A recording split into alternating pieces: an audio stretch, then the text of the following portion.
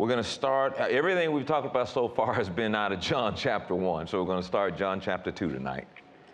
And I just want you to think. What I've been trying to encourage Christian people to do is think. Don't fall for the cons. Just read it and think. Don't be afraid to think, okay? So let's read John chapter 2 and set where we're going tonight. We see the first miracle here. And he says, the next day, I'm going to read out of the NLT. The next day, there was a wedding celebration in the village of Cana in Galilee. Jesus' mother was there, and Jesus and his disciples were also invited to the celebration. The wine supply ran out during the festivities. Underline that. Underline that. The wine supply ran out during the festivities. So Jesus' mother told him they have no more wine. Now listen to his response. Dear woman, that's not our problem. Jesus replied, my time has not yet come. Isn't it weird that he said, my time has not yet come, and then it came? All right. And so he says, but his mother told him, do whatever she was speaking to the other guys, do whatever he tells you to do, which is so appropriate. He's not telling you to try to earn anything from him. He's just saying, I need you to do whatever he tells you to do. So this is the yielded life. This is the picture of the yielded life. Okay, do whatever he tells you to do. All right, I should just be reading this, but I get so excited when I go through it because I kind of see what it's about. Verse 6. Standing nearby were 6 stone water jars used for Jewish ceremonial washing. Each could hold 20 to 30 gallons. Jesus told the servants, fill the jars with water. When the jars had been filled, he said, now dip some out, take it to the master of the ceremonies. So the servants followed his instructions. When the master of the ceremonies tasted the water that was now wine, the water which is now wine, they tasted the water, which is now wine. And it's like the transforming didn't take place until the tasting. It was almost like from the pitcher, it was water, water, water, tasting wine, and then noticing the transformation has taken place. Nobody deserved this transformation. Nobody earned this transformation. Jesus wasn't trying to do what Mary thought should be done. This was a supernatural grace intervention. All right, now watch this. Then when everyone has had a lot to drink, they bring out the less expensive wine because they normally give the best wine first. They bring out the less expensive last. But you've kept the best until now. I'm telling you, anything grace transforms is better than what it was. I should be reading, shouldn't I? Anything that grace transforms is better than what it was. It's going to be better than the original. You're not going back to where Adam and Eve were. You're going to be better than what they were before they sinned. All right? This miraculous sign at Cana, verse 11, in Galilee was the first time Jesus revealed, notice what they called it, his glory. And his disciples believed in him. After the wedding, he went to Capernaum for a few days with his mother, his brothers, and his disciples. Now we see the second piece that's attached to this first miracle. Jesus clears the temple. Verse 13, it was nearly time for the Jewish Passover celebration. So Jesus went to Jerusalem. In the temple area, he saw merchants selling cattle and sheep and doves for sacrifices. He also saw dealers at tables exchanging foreign money. Jesus makes a whip from some ropes and chased them all out of the temple. He drove out the sheep and the cattle, scattered the money changers' coins over the floors, turned over their tables. Now, I don't know about you, but I've been asking this question for since I've been saved. Looked like he was tripping out. How come I can't trip out like that sometimes? I mean, let's just be honest. I mean, nobody's given me all I know, he got a whip. He running people out, turning tables over, just, you know how some of you do, you lose your job. Okay, I'll leave, throw that over. Yeah, I'll be glad, you start wrecking stuff up, right? Okay, we're gonna get into that tonight.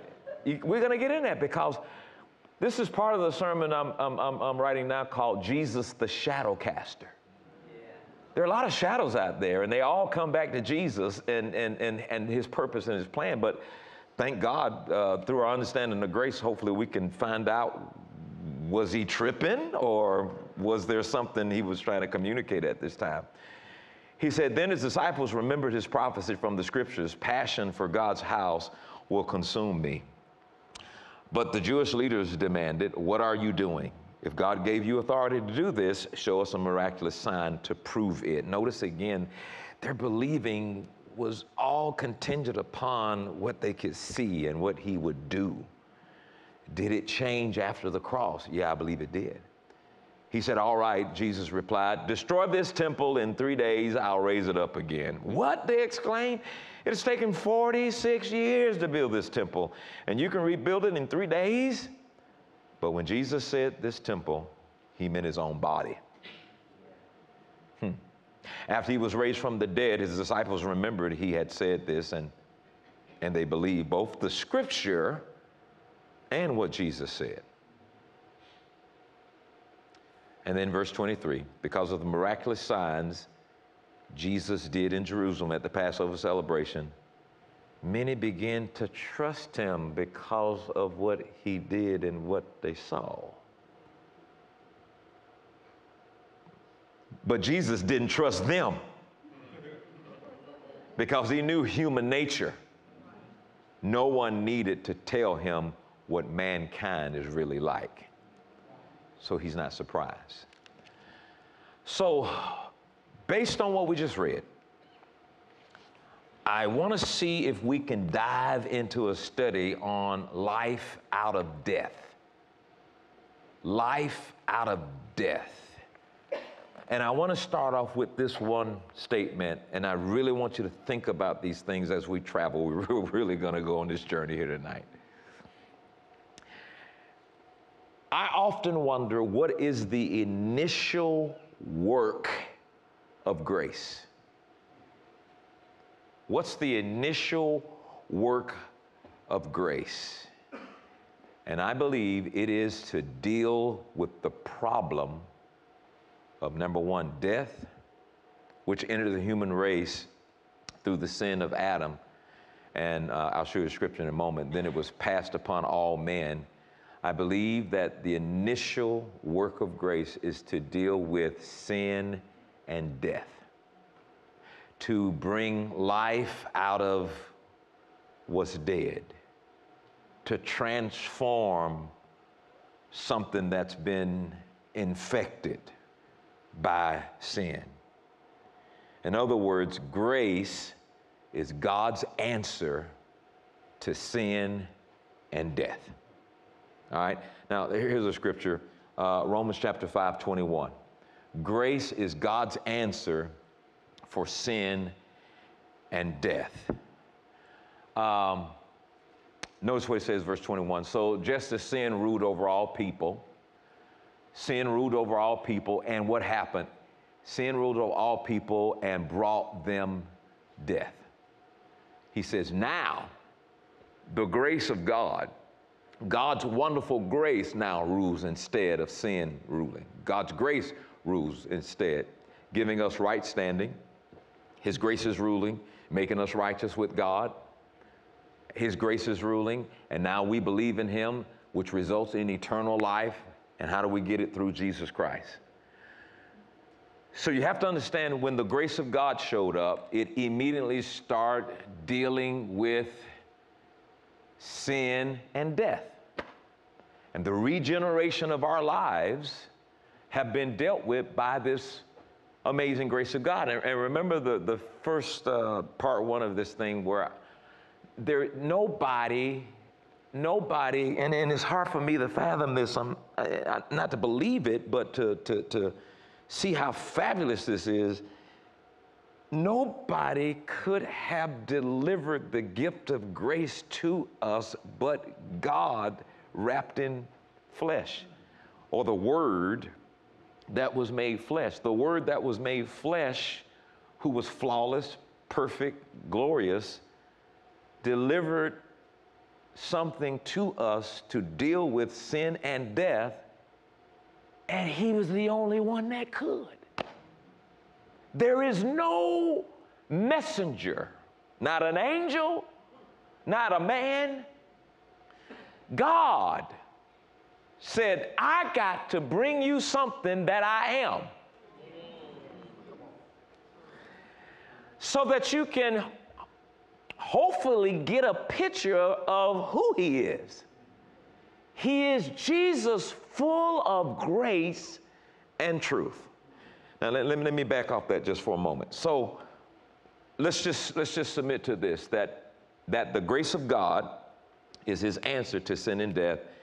And we see that when sin abounds, grace does much more abound. And whatever sin and death came, grace came in and made us righteous.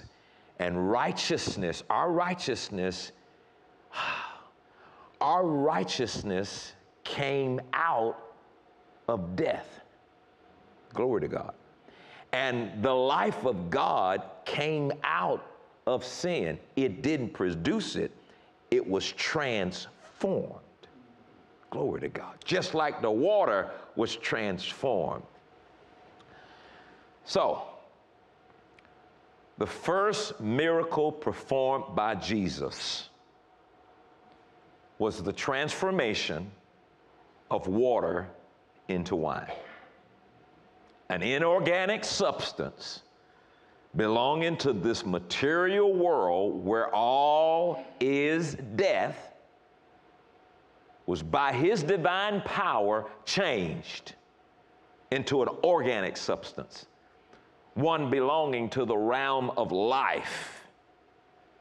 And in that miracle, we see it. We see something glorious coming out of that which was water.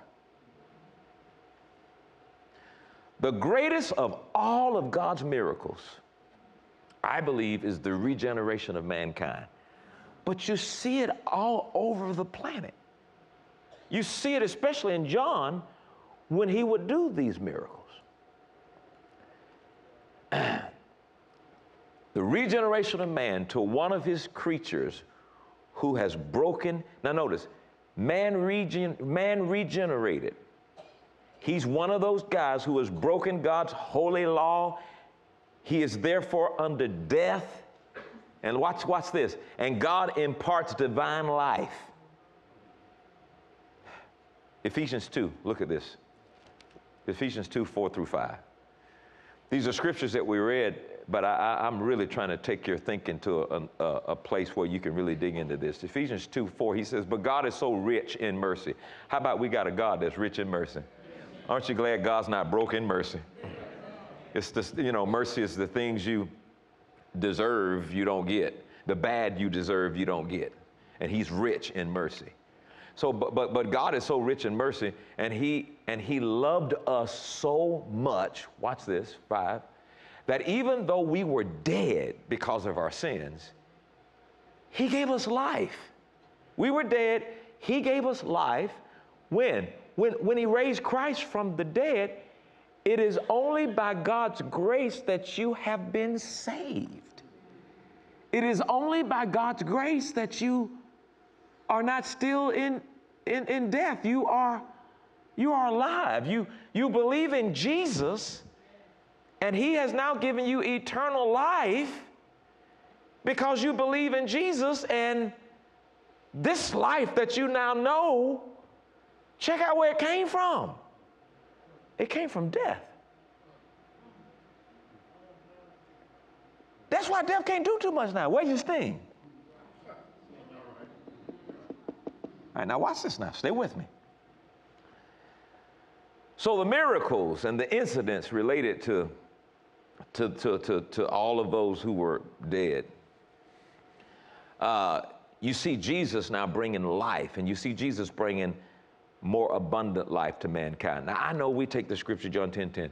You know, he has come to give us life and give it to us more abundantly. So what we're thinking about is Jesus has come to give us an amazing life full of everything we want. Oh, yes, he did. He said he'll give you life more abundantly. 2, 3 houses, he'll give you life more abundant. 5, 4 cars, he'll give you life more abundant. And hey, if you can walk in some of that, I mean, you know, I ain't mad at you, but I'm saying it's so much more than that. You're so locked in on this dead world, and there's a life that he's given you in the midst of this dead world so that you can enjoy. See, eternal life happens when you believe Jesus, okay? Eternal life is not, it's more, it's Jesus more than how long is this going to be. He has come to give me life when I was in death. He has come to give me something when I was in sin. And he came to give it to me to the full until it overflows. So everything about me now permeates with the life that came out of death, and it's going to touch everything I touch because he touched me. I am in him. He is in me. We are one together. The life I live in him. So this is more than he's come that I might have life and have it more abundantly to the full, till it overflows. Woo! This is more than you being rich. This is you being abundantly rich in the eternal life of God, and there is nothing on this planet that can dare compare to what you have on the inside, because he's not doing no more miracles in the natural. He's doing all the miracles in the spiritual, and you got to believe the word to get it to you. Okay, I said it. I got to go back, and I kind of skipped a bunch of steps when I said that.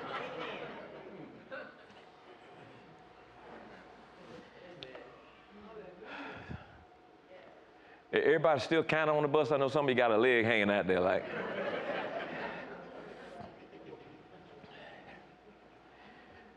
Okay.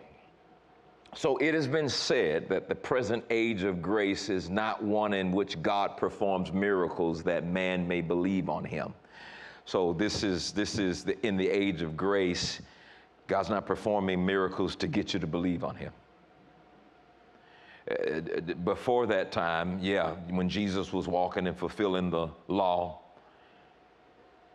they believed because of what he did. Did a miracle, they said, oh, Jesus did this, and they believed on him. Oh, Jesus opened those eyes, oh, they believed on him. Oh, Jesus did, and they believed on him. And we got to get this right, because we got too much disappointing stuff going on in church when we're doing stuff and we're expecting some stuff. I'm wondering, do you have a right to expect that kind of stuff? Is that where the real power is? You see, I believe, let me say it like that. I believe that God does not perform miracles in the material realm during this age of grace to get you to believe.